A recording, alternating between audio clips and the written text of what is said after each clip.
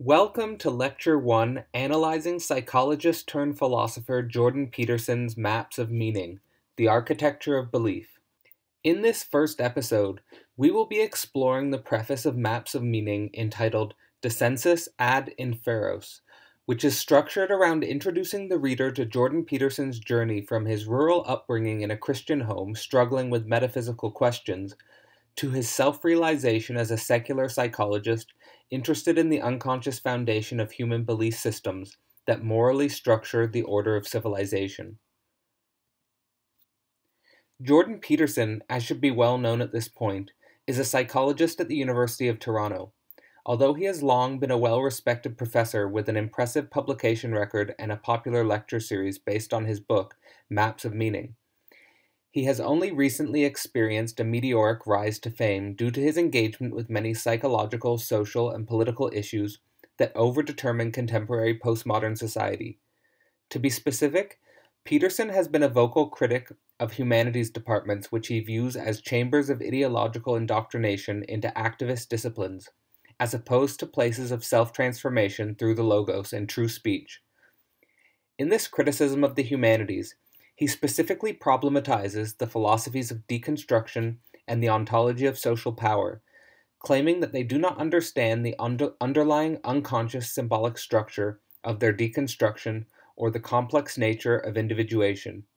In contrast to a deconstructive philosophy and an ontology of social power, Peterson himself tends towards a psychoanalytic philosophy and an ontology of the power of logos or true speech. This philosophy is strongly informed by Friedrich Nietzsche, from whom he derives a considerable emphasis on the modern crisis of meaning and nihilism, and Carl Jung, from whom he derives a considerable emphasis on the unconscious structure of symbolic belief systems.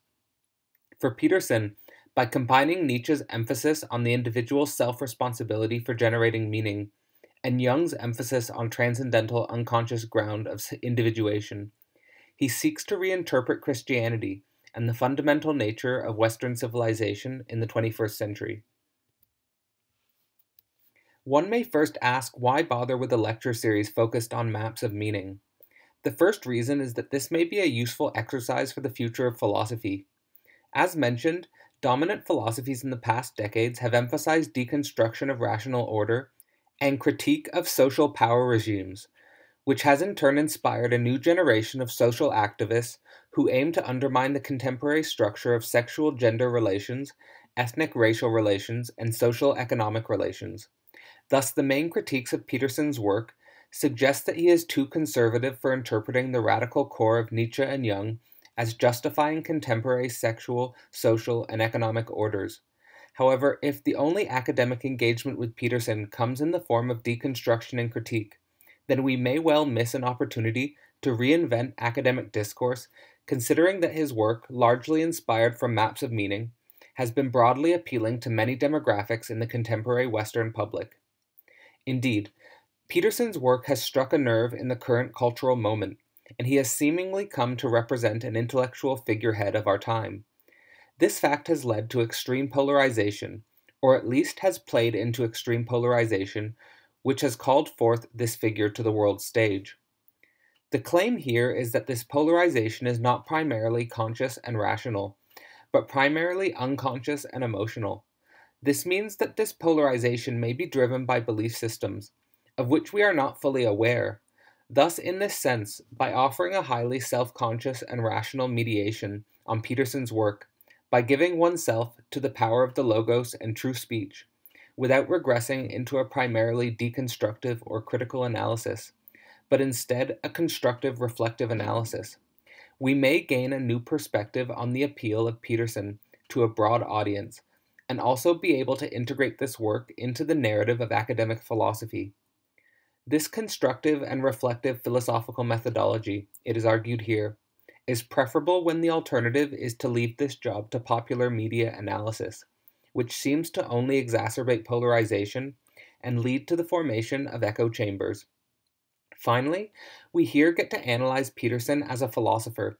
Maps of Meaning is Peterson's first major book, and his only major works that articulates his understanding of a range of subjects from metaphysics to psychoanalysis to historical ontology. In that sense, we get to see the emergence here of not just Peterson the academic psychologist, but Peterson the philosopher. Indeed, it could be the case that philosophy today can benefit from a deeper engagement with the ideas from psychology, and specifically psychoanalysis. This, I would claim, is in line with my general interest and effort of working towards a more psychologically or psychoanalytically informed philosophy. Here we see the outline of maps of meaning, the architecture of belief. The core of the book is almost 500 pages and is divided neatly between a preface, 5 main chapters, and a conclusion. In this lecture series, we will cover each section in full depth in order to get a better sense of Peterson's metaphysics and philosophy.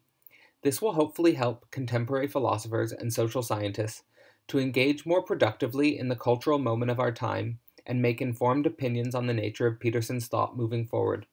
As mentioned, we here start with the preface, Descensus Ad Inferos. Before starting this lecture, I just want to quickly let you know 3 easy ways you can help this channel as it develops. The first is to like, comment, or subscribe so that we can extend the reach of these lectures to others interested in the frontier of philosophical inquiry. The second is to visit my website where you will find transcripts for each of these lectures in order to help you with studying. And the third is to visit the playlist of other lecture series.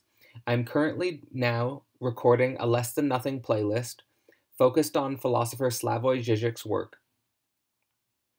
These lectures are, of course, aimed at a high-level philosophical audience, and I hope that they are useful towards grounding the next generation of philosophical thought. Finally, before moving to the lecture itself, I also want to emphasize that the best way to help this channel is to become a Patreon supporter. I am committed to building this channel towards a foundational tool that can be used by the next generation of philosophers. I have received a lot of positive feedback so far, and I want to keep delivering high-level and stimulating content into the future.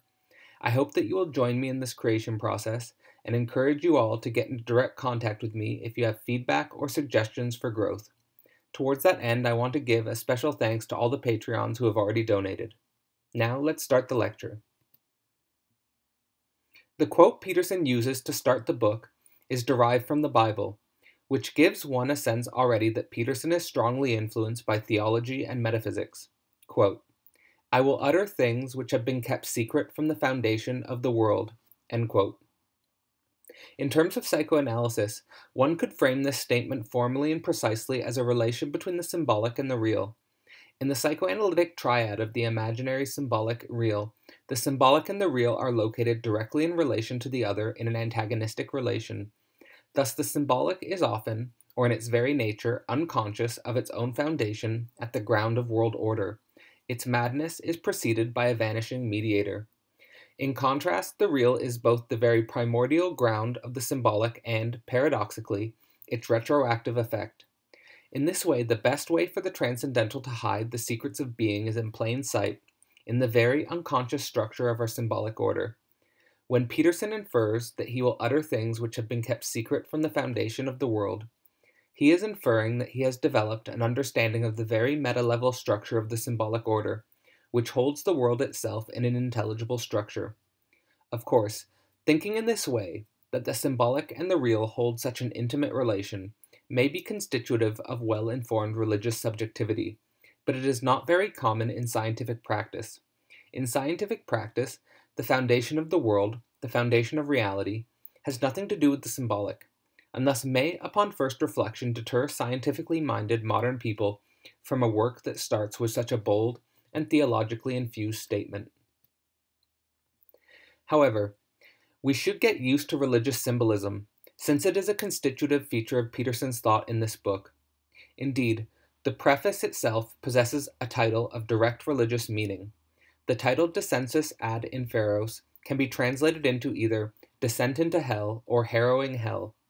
This is an apt title for an intro structured around an archetypal situation for the postmodern subject, which can be grounded in a young and naive rejection of institutional religion in favor of the secular scientific modern world, only to find that a truly moral self-becoming, in the real of chaos, requires a much more sophisticated metaphysics than offered by secular science. Indeed, throughout the narrative of the preface, Peterson finds himself battling with the meaning of existence and history, despite becoming a well-read intellectual with an understanding of modern science. This leads him into the depths of his own unconscious mind and the symbolic texture of history itself in order to attempt to read, in our present, the direction of Western civilization caught between two worlds, a negation of the pre-modern and a tentative affirmation of some otherness to come. The main lesson of this preface includes a meditation on the subjective temporal structure of crucifixion and resurrection, with the individual confronting his location on the metaphorical cross of finitude and mortality, and finally, the rose and the cross, the self-posited rise from the depths of hell into a full, meaningful, and true participation in the becoming of the infinite and immortal absolute. Thus, a secondary lesson from this preface includes a meditation on the paradoxes of suffering and pain, which should be read in opposition to theological traditions which seek to minimize the experience of suffering and pain in individuation.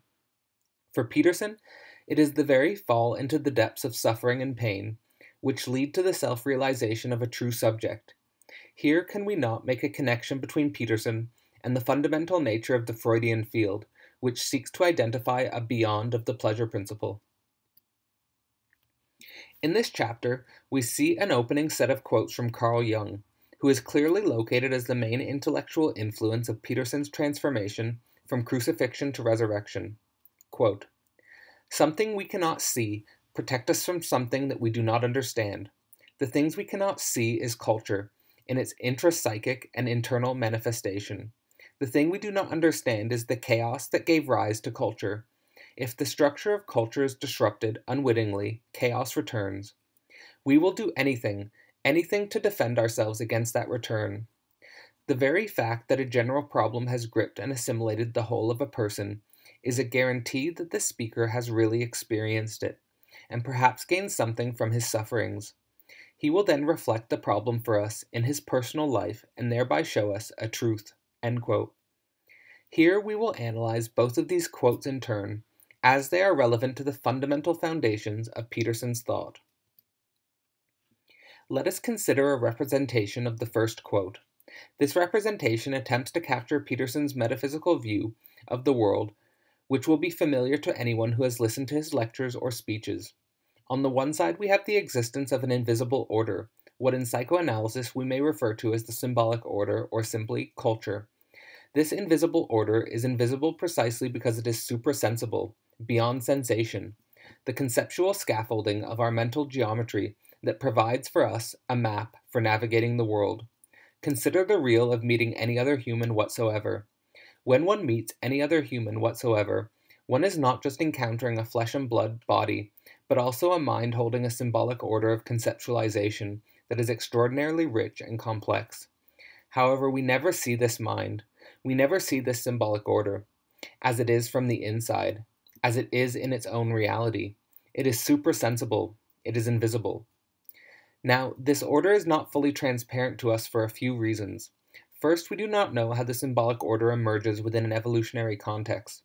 We do not have a total evolutionary account or theory to describe how a realm of biological apes could develop a sophisticated socio-symbolic matrix of transcendental desire and meaning. Moreover, there is the further mystery of attempting to understand why our species, unique in nature, was able to develop this socio-symbolic matrix and what it means, if anything, for the rest of nature. Second, the level of richness and diversity of the symbolic order is of such a bewildering complexity that we can never hope to have a full understanding of its total structure.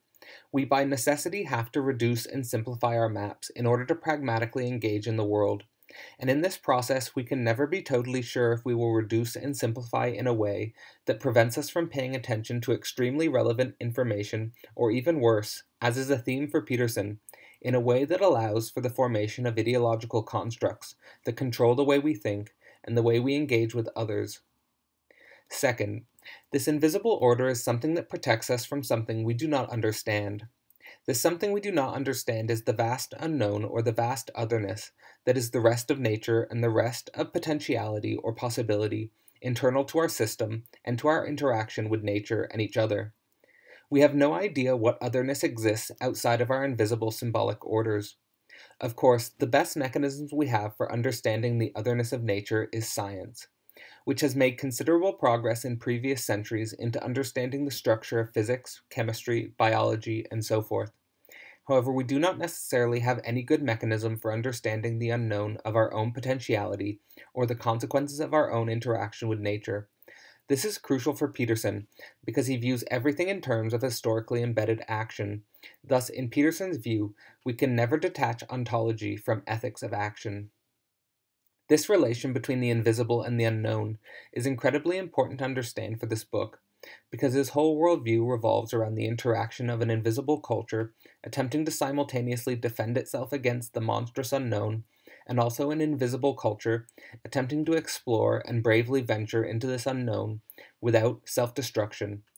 The function and defense against the unknown and exploration in the unknown is the function of the subject, or in Peterson's metaphysics, the divine Son. Now let us consider a representation that captures the second quote by Jung. In the second quote, we are asked to reflect on the idea that we can only trust whether a person has gripped and assimilated a genuine problem when that person has directly experienced this problem. Throughout the preface, Peterson attempts to convince the reader that he has been truly gripped in the totality of his being by the problems that confront our age, and that this problem is a problem of meaning and nihilism in relation to the disaster of 20th century secular politics. The basic formula represented here is thus that of the objective problem of first the death of God, which opens up the secular space for political utopia. And as we all know, this secular space of political utopia was grabbed by both the extreme right of Nazi fascism and the extreme left of Soviet communism. We could also add that the space of political utopia was successfully conquered by Western capitalism, which also forms its own utopian notion of an inclusive, abundant capital without any marginalized external outside. Throughout the preface, Peterson introduces us to the way in which he has personally internalized this problem, and from this experience, how he seeks to play his role or play his part in rectifying the situation by helping us to understand the unconscious metaphysical structure of human civilization. In understanding this metaphysical structure of human civilization, we will perhaps have a deeper understanding of what went wrong in the 20th century so that we do not fall in the same mistakes in the future, and can make a more balanced and reasonable navigation of the chaotic unknown with the invisible order of our supersensible maps of meaning. Indeed, we will learn that one of the precise lessons from this preface is not to too quickly close and complete a total understanding of the meaning of history, for this obfuscates the reality of the chaotic unknown, of which we can never have a complete knowledge. In the opening pages of the preface of Maps of Meaning, we are introduced to Peterson's upbringing in rural Canada, where he tells us about the crumbling religious architecture of his larger socio-symbolic matrix. Indeed, in this crumbling religious architecture, his own inquiring mind is complicit in its foundational deconstruction and critique. He notes, as will be well known to anyone who follows his lectures, that he found it interesting the way in which the metaphysical structure of Christianity functions on the level of action, structuring morals and beliefs that were essential for the family and for the larger community substance.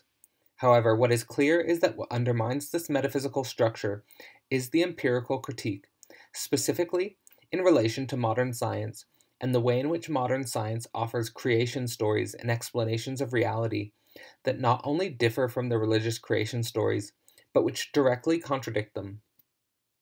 Indeed, in that sense, Peterson's narrative depicts a situation common to many postmodern subjects of the West.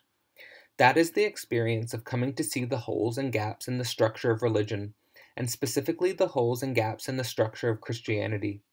Of course, the main doctrines of modern science, that being the cosmic structure provided by general relativity, introducing us to the strange curvature of spatio-temporal reality, and the evolutionary structural logic provided by Darwinian natural selection, become too overwhelming for reason in itself to deny their truth and their validity. Thus, any irreversible process opens up for reason, an irreversible process where it can no longer bear the contradiction between religion and science, where reason can no longer bear the fact that religious stories of creation and nature no longer make sense in light of empirical inquiry. I myself can relate to this process of becoming disinterested in religion, due to deep engagement with the structural logic of scientific naturalism. One of the main reasons why Peterson claims his reason could no longer hold religious metaphysics is related to the impossibilities of immortal resurrection and virgin birth. Of course, both claims of religion, that of the possibility that someone could rise from the dead into immortality, and that someone could be born without sexual intercourse, are something that make the modern mind, constituted by secular reason and physical naturalism, absolutely recoil. How can one hold a worldview based on these impossibilities of physics and nature? In order to believe in such things, one would have to sacrifice reason and naturalism, which have allowed us to construct the modern world and explain where we are in the cosmos. Thus, if one is to make this leap of faith, one has to do so without any evidence, and simply believe due to the historical weight of the movement of Christianity itself. Logically, Peterson found the situation untenable, but what follows was not a correlation with natural order, but instead a radical engagement with secular politics and the social becoming of history. Indeed, Peterson starts to account for how he jumped from his religious upbringing and into the modern world, which was riddled with its own seemingly much more central secular empirical problems. The world had been divided in the 20th century between the extreme left and the extreme right.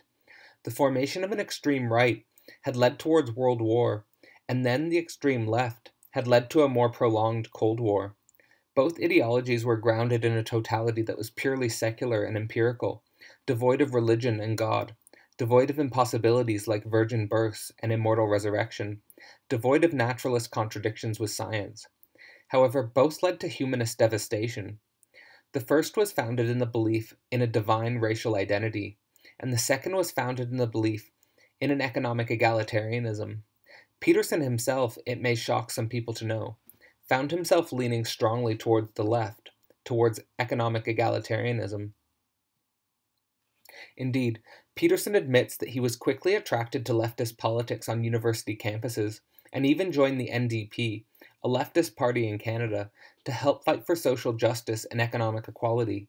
He states explicitly in the preface that he believed that socialist ideology was the key to political utopia, and that the core issues in society could be reconciled with economic equality. If everyone merely had their material foundations provided, then utopia would follow as a logical consequence.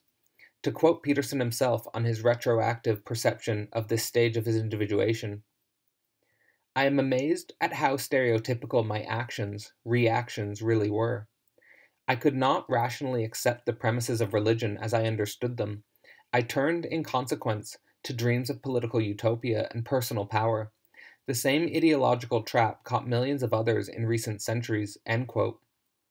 In this sense, it is true that Peterson's own motion was a microcosm of the larger social forces of our age. In the same way, many before him had rejected religious metaphysics, and then had fallen for the ideologies of secular politics. He also had fallen for the same game.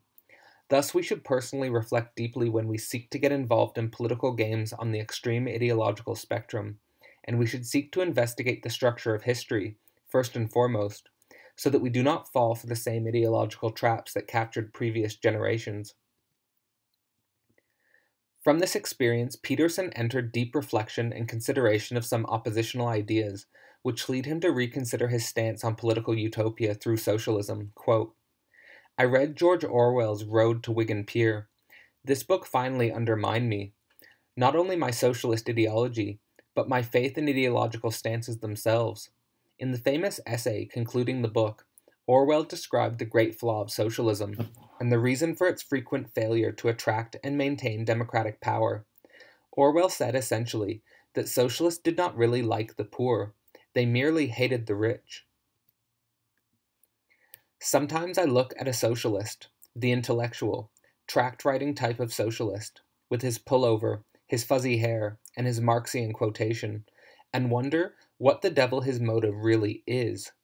It is often difficult to believe that it is a love of anybody, especially of the working class, from whom he is of all people the furthest removed."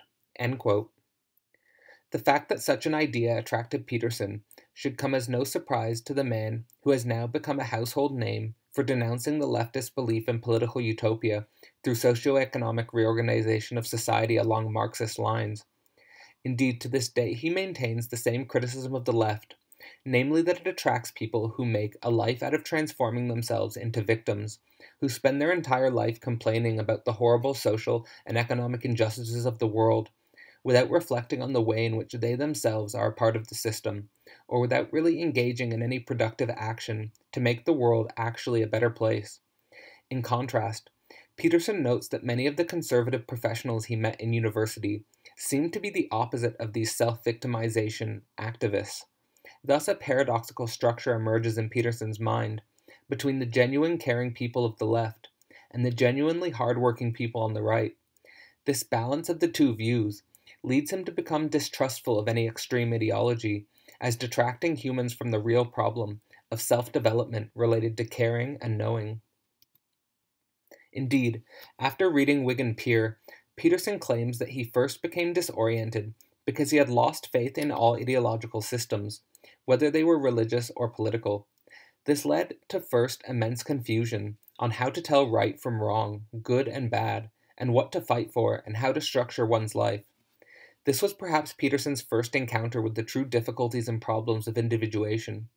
It was easy to say that you wanted to think for yourself and to be a moral person, but it was much harder to do so without a ready-made ideological blanket that will give you all of the answers and all of the problems, erasing the fundamental unknowability of the future and of human history and of personal action. As Peterson himself states, quote, "I was cast adrift. I did not know what to do or what to think," end quote. In order to resolve this issue of thought and action, his first principle became to focus on changing the self, instead of focus on changing others. This is of course a principle of action that he carries today, and will be common to anyone who listens to his lectures. Indeed, it may be translated today into the comical meme of cleaning up one's own room before pretending that one has the answers to global social and economic policy. Peterson thus left the NDP and political activism. His mind slowly drifted from socialist politics to the psychology of ideology. He details the fact that upon his return to university, his focus had become much more centered and concentrated on the mind, and on the nature of morality, which he no longer saw as economically determined within either Marxist or behavioral theories of human action. Thus he could no longer justify the hypothesis that social redistribution of wealth would bring us closer to political utopia. In this quest his mind drifted to the real of human experience and action, which he saw as presenting us with irreducible metaphysical questions about the moral nature of good and evil. From these premises, the moral nature of the ideologically driven Cold War took center stage in his mind, and he spent most of his time wondering how the world could put the very existence of humanity into question through the development of atomic warfare. In order to answer these questions, he, instead of turning to the macro picture of international relations, turned to the micro picture of the workings of the human mind and the most disturbing dimensions of our action. This leads us to an uncomfortable reality, and another central premise of Peterson's philosophy, namely that the best defense against ideology is to realize that society is not divided between good and evil, but rather that every individual is divided between good and evil. For the Nazis, good and evil ran along racial lines. For the communist, good and evil ran along economic lines. But if good and evil runs along the line of the unconscious heart, then we are dealing first and foremost with the nature of human psychology itself. In this way, when one studies history, from the communist gulags to the Nazi Holocaust, one is to understand that you are engaging in the highest possible self-analysis, because that could have been you in the gulags or in the camps. The mantra that all monsters are human, or perhaps that the monstrously inhuman is within, could capture this sentiment, both within Peterson's philosophy and within general psychoanalytic understanding. Now this brings us to a series of crucial events in Peterson's history, which he details with total openness and honesty, but which are difficult to read. In that sense, I warn you in advance that the following passages are difficult, but I think necessary to cover in order to understand the psychology of Peterson's own development. They have to do with his radical subjective internalization of the nature of evil and how it manifests in the human psyche. Quote, "I returned to university and began to study psychology. I visited a maximum security prison on the outskirts of Edmonton. The psychologist told me that the harmless-appearing little man, who had escorted me out of the gym, had murdered 2 policemen after he had forced them to dig their own graves. One of the policemen had little children and had begged for his life on their behalf while he was digging. This really shocked me. I had read about this sort of event, of course, but it had never been made real for me. How could the man I had talked to have done such an awful thing? A paragraph later, he goes on to explain that when he returned to his courses, he started to play with this darkness he had heard about at the prisons. Quote, "Some of the courses I was attending at this time were taught in large lecture theaters, where the students were seated in descending rows, row after row. In one of these courses, Introduction to Clinical Psychology, appropriately enough, I experienced a recurrent compulsion. I would take my seat behind some unwitting individual and listen to the professor speak. At some point during the lecture, I would unfailingly feel the urge to stab the point of my pen into the neck of the person in front of me. This impulse was not overwhelming, luckily, but it was powerful enough to disturb me. What sort of terrible person would have an impulse like that? I went back to the prison a month or so after my first visit. During my absence, 2 prisoners had attacked a third, a suspected informer. They held or tied him down and pulverized one of his legs with a lead pipe. I was taken aback once again, but this time I tried something different. I tried to imagine, really imagine, what I would have been like to do such a thing. I concentrated on this task for days and days. I experienced a frightening revelation. The truly appalling aspect of such an atrocity did not lie in its impossibility or remoteness, as I had naively assumed, but in its ease. I was not much different from the violent prisoners, not qualitatively different. I could do what they could do, although I hadn't." End quote. Thus we see here an elementary dimension of Peterson's self-becoming, which is his radical internalization of the nature of his own capacity for evil. He had not just read about evil, he had exposed his own heart to evil, and this goes on to shape the core of his philosophy. This is because he knew that he could have been one of the forced prison guards to dig his own grave, or he could have been the one who pulverized the prison guard's legs, or he could have been the one who ran the communist gulag or the Nazi camp. After these experiences, involving a radical self-exposure to the nature of evil, Peterson goes on to explain that something new started to happen to him. He started to distrust his own speech. Now he has already accounted for the fact that he had lost all stability in the world due to a collapse of his ideological thought structures. This first happened with religion and God, and then secondarily happened with politics and socialism. However, it was now happening with the very elementary coordinates of his daily speech. The foundations of his worldview had been shaken so fundamentally that he identified the holes and the gaps internal to his very identity structure. There was no more ideology there to hold his speech. This is in psychoanalytic terms often expressed in the first stage as alienation in the other, and secondarily separation in the other. Alienation in the other is when you realize that the other is lacking, that it is inconsistent and incoherent. Separation is when you distance yourself from the other and start to develop your own identity independent from the other. This mode is then followed by an even deeper feeling of loss, since one is left without the elementary ability to even formulate one's speech. To quote Peterson on his encounter with his own conscience in these moments, quote, "The voice employed a standard refrain, delivered in a somewhat bored and matter-of-fact tone. You don't believe that. That isn't true." End quote. From this experience, Peterson runs the test of seeing if he could discover whether he, or the voice, was more true. In other words, he was testing his own unconscious versus the ideological superstructures that had determined his existence. In this exercise, he comes to regard the intellectual dimension of his persona to be a total sham, a bric-a-brac of ideological nonsense. All of the arguments and ideas that he had read were not really him, but rather constructs of the symbolic order which spoke him. In history, one can think of individuals from a psychoanalytic perspective as puppets of the other, as being orchestrated by the invisible mechanisms of the symbolic order, as ideological masks. Thus, the amalgam of biblical metaphysical claims, communist economic doctrines, or scientific hypotheses about physics and evolution were not really him, not really what he understood, and not really his true voice. Instead, they were just discourses of the other, that were being used to navigate social system power games.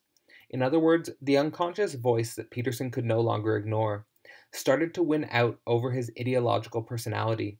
He was being corroded from within by his own unconscious. Here, Peterson reveals that the work that helped him during this time was the work of Carl Jung, and specifically Jung's work on individuation vis-a-vis the false appearances of the persona, to quote Jung on the persona as a feigned individuality. When we analyze the persona, we strip off the mask and discover that what seemed to be individual is at bottom collective. In other words, that the persona was only a mask of the collective psyche. Fundamentally, the persona is nothing real. It is a compromise between individual and society as to what a man should appear to be. He takes a name, earns a title, exercises a function. He is this or that. In a certain sense, all this is real. Yet in relation to the essential individuality of the person concerned, it is only a secondary reality, a compromise formation, in making which others often have a greater share than he. The persona is a semblance, a two-dimensional reality, to give it a nickname." End quote. Thus we can see here Jung's fundamental claims of the psyche, that there is a relation between what Freud would have called the ego, superego, and the id. In the first part of the passage, Jung articulates the distinctions between the ego and the superego as the persona and the psyche of society, the utilitarian compromise between the individual and the collective. However, in the second part, Jung starts to articulate the notion that beneath the surface of the ego or the persona, there is the more substantial and more true reality of what Freud would have called the id. For Jung, this underground of the persona is the more true dimension of the subject, the depths of the subject, to give the jargon of modern depth psychology. Thus we have a clear Jungian distinction here between the appearances of social reality and the truth of the inner psychical reality, or the collective unconscious. From these experiences, and now firmly entrenched in reading the works of Carl Jung, Peterson started to experience what he calls absolutely unbearable dreams. He claims that before this time in his life, his imagination was not very vivid, and his dreams were not very intense. However, once the ideological structures of his mind had broken down completely, his imagination opened up, and his mind was subjected to intense and destructive fantasies and terror that were more real than the secular physical reality. This led him to question fundamental ontology and the nature of the real. Quote, "This idiosyncratic subjective world, which everyone normally treated as illusory, seemed to me that time to lie somehow behind the world everyone knew and regarded as real. But what did real mean? The closer I looked, the less comprehensible things became. Where was the real?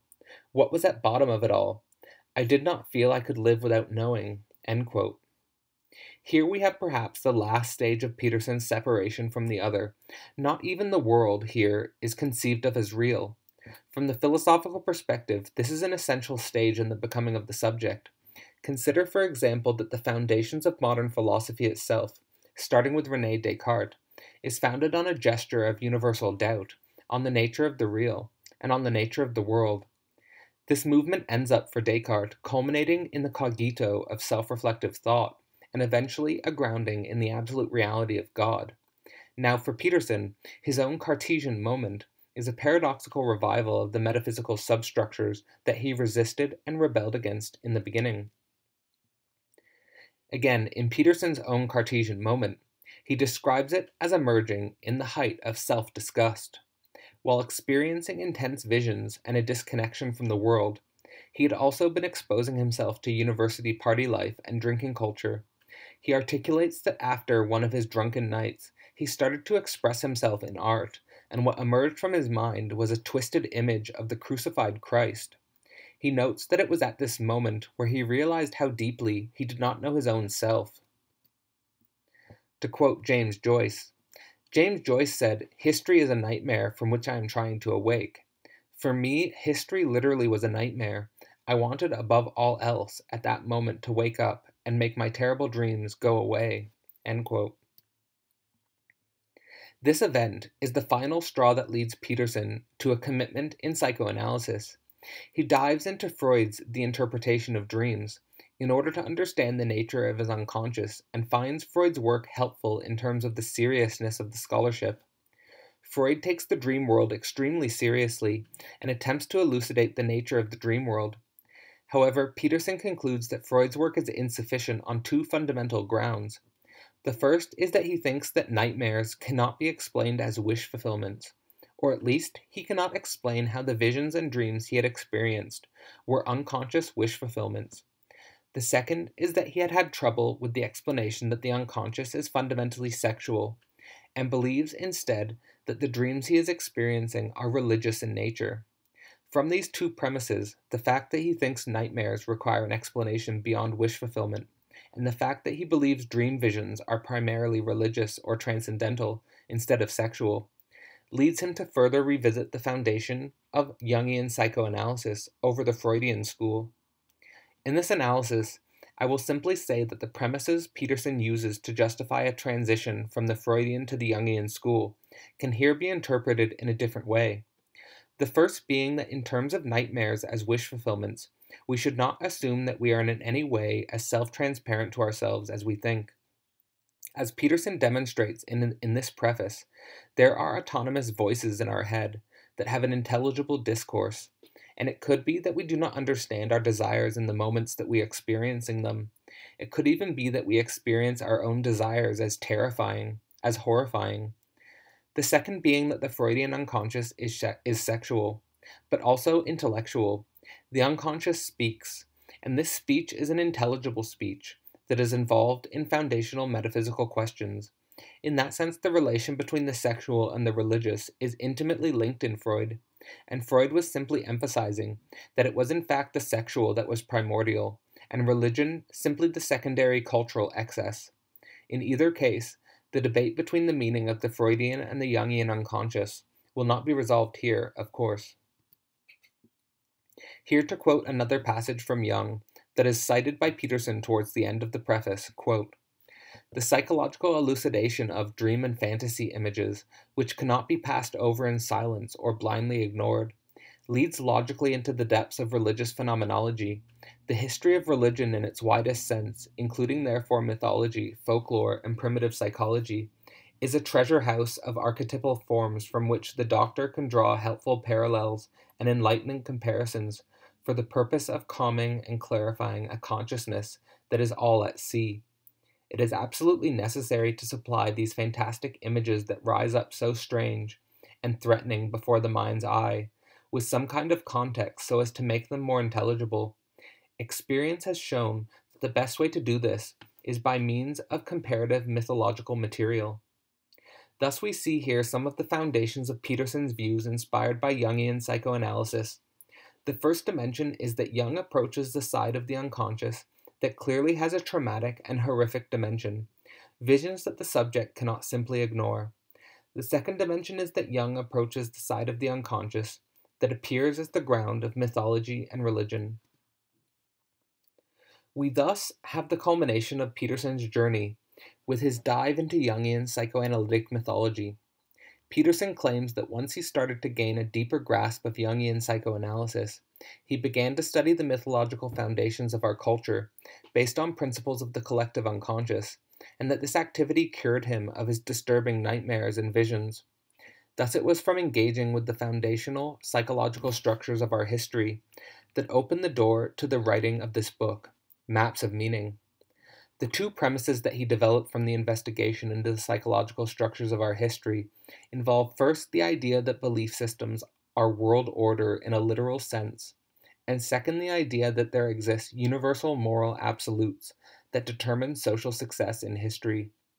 The first idea, that belief systems are the foundation of world order, appears at first sight to be a simple and intuitive claim that emergent worlds of human civilization are first and foremost stabilized by the fact that people believe in them, and that people work extremely hard to ensure that the belief systems they hold ground a consistent and coherent structure for explaining the world around them. Indeed, Peterson's own journey into the world and into the mind is a demonstration of that fact. The second claim is seemingly more extreme, but predicated on the idea that there is a universal dimension for human social action, and that the individuals and societies who discover and develop in accordance with this universal dimension will thrive, while those who do not will fall and dissolve. Now finally, Peterson ends the preface with a summary of the central claims of maps of meaning.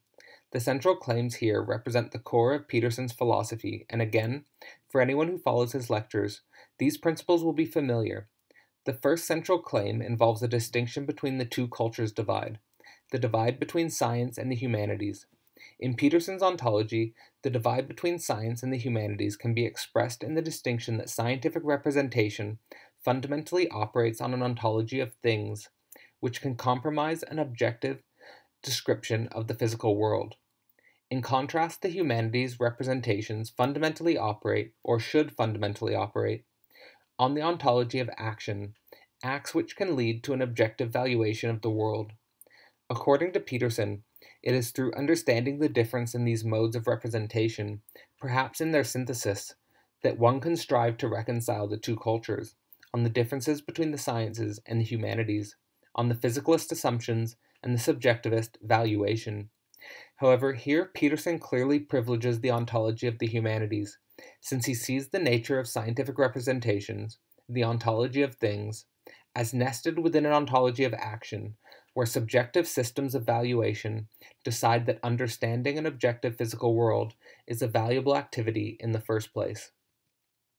The second central claim of maps of meaning involves the idea that this forum for action and the objective valuation of things is structured by a triad of mother, father, son, which of course is a very Christian ontology of the world. In this structure, he describes the Great Mother as unexplored territory or chaos. He describes the Great Father as explored territory or order, and he describes the Divine Son as the subjective mediation between unexplored territory and explored territory. This is of course one of the crucial dimensions of the meaning of the title of the book, Maps of Meaning.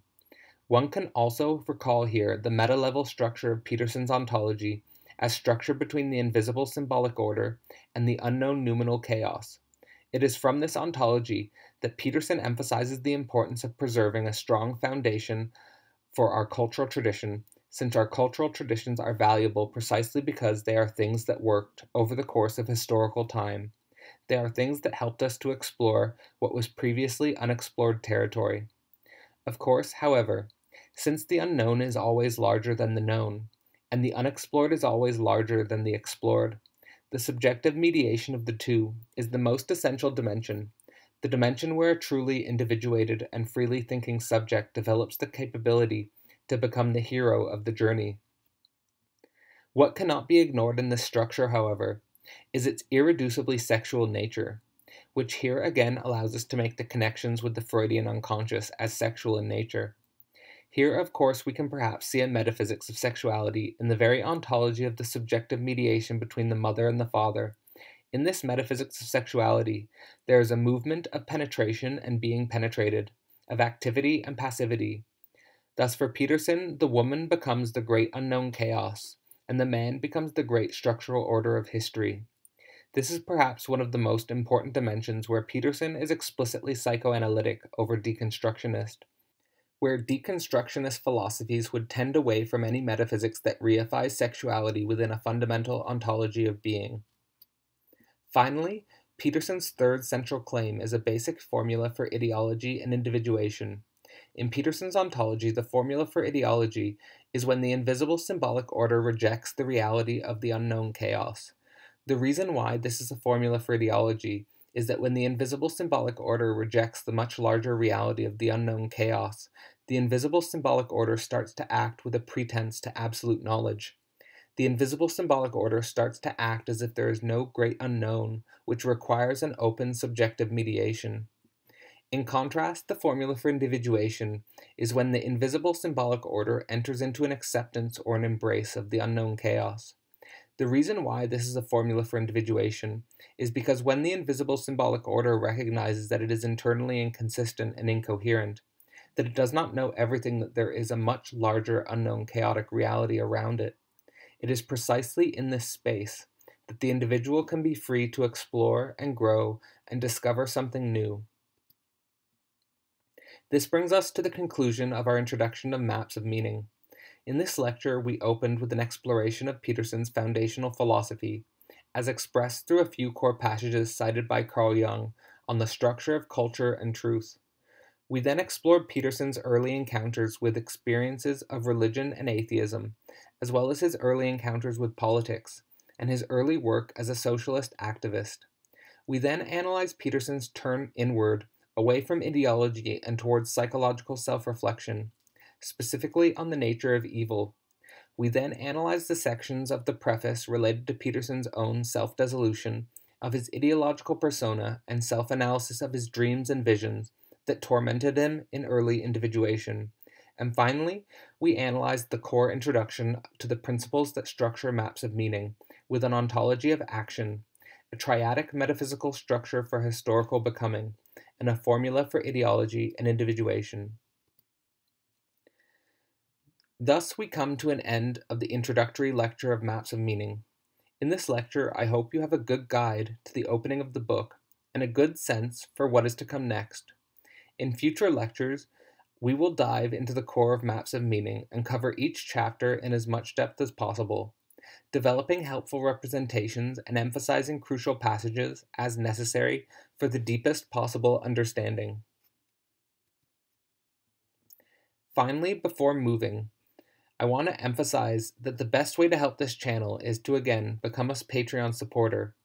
I am committed to building this channel towards a foundational tool that can be used for the next generation of philosophers. I hope that you will join me in this creation process and encourage you to get into contact with me if you have feedback and suggestions for growth. Towards that end, I want to give a thank you to all of the Patreons who have already donated. Thank you very much. Finally, you can help this channel by subscribing, commenting, liking this video, so that YouTube algorithms will increase the range of the video to others who may be interested in studying philosophy. And you can also watch or rewatch the playlist of other series I'm working on, including Slavoj Žižek's Less Than Nothing. Thanks again for watching.